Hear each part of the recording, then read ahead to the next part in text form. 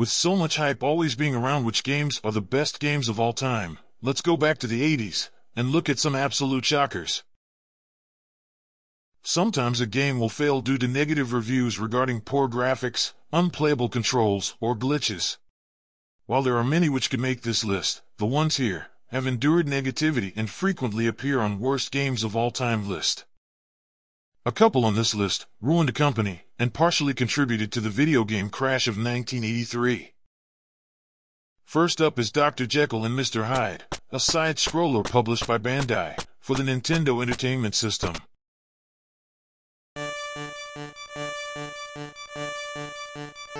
The game is loosely based on Robert Louis Stevenson's 1886 novella and received decent reviews when it was released.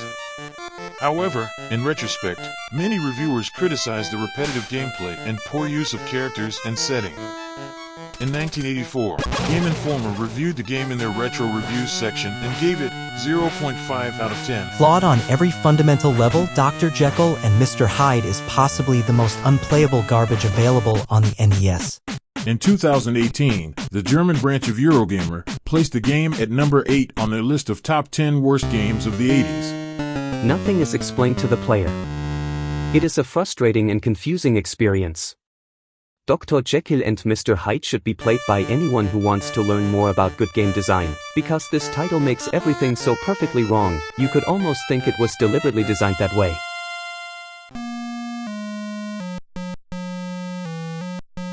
Next up is a doozy, Custer's Revenge, an unlicensed Atari 2600 game made by American Multiple Industries.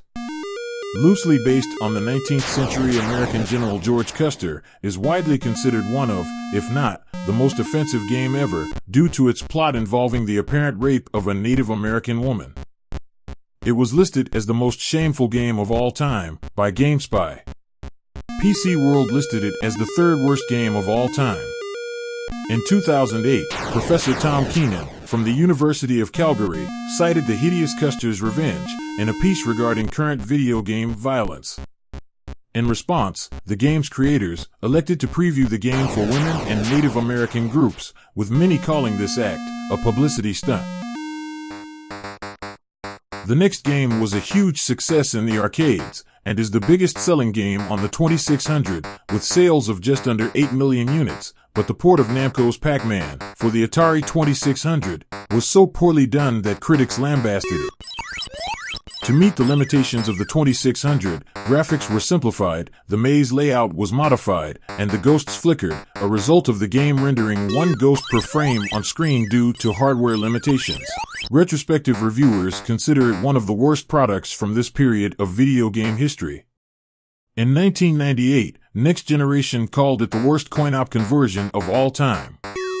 In 2006, IGN reviewer described it as a disastrous port, citing particularly the color scheme and flickering ghosts. Industry analysts often cite Atari's Pac-Man as a major factor in the drop in consumer confidence in the company, which partially contributed to the video game crash of 1983. IGN's Levi Buchanan commented, "It disappointed millions of fans and diminished confidence in Atari's games."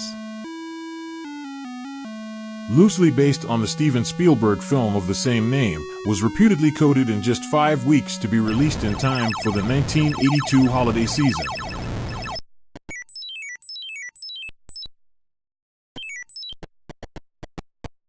E.T. was universally panned by critics, with nearly every aspect facing criticism, including plot, gameplay, and visuals.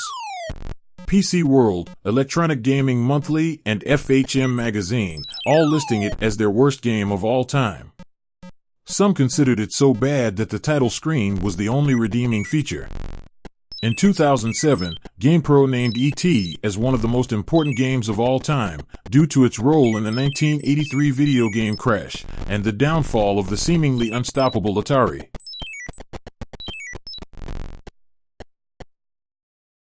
While the game did sell 1.5 million copies, it came nowhere near Atari's expectations of 5 million units. Also, many of the cartridges that had been sold were sent back to the company due to complaints of the game being unenjoyable. Truckloads of these cartridges, along with Atari's Pac-Man, were buried in a landfill in New Mexico in September of 1983 after they failed to sell. On December 7th, an infamous date for sure, in 1982, Ray Kasser announced that Atari revenue forecasts had dropped 35% from 1981 to 1982. As a result, then Atari parent company, Warner Communications, stock value dropped around 35%, or a loss of about $1.3 billion. Atari attempted to regain its market share by licensing popular arcade games for its consoles, but it did not reverse their decline.